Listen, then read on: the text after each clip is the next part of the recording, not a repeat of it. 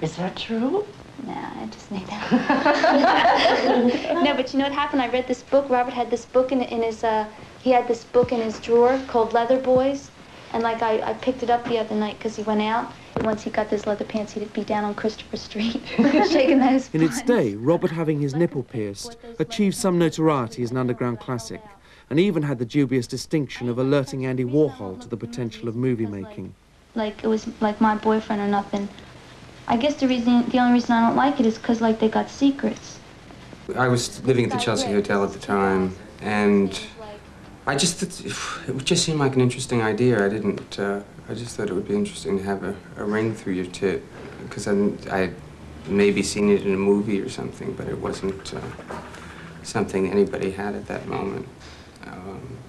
And so I mentioned it to a friend of mine who was a filmmaker, Sandy Daly, and she sort of went with it. She, you know, it was a sort of whim one night, and all of a sudden there was a whole situation where I was to get my nipple pierced. So, in the end, I think it's sort of silly, but because it was before I had any knowledge of what all that was about sexually. I mean, I learned, but at the time it was just an affectation, you know.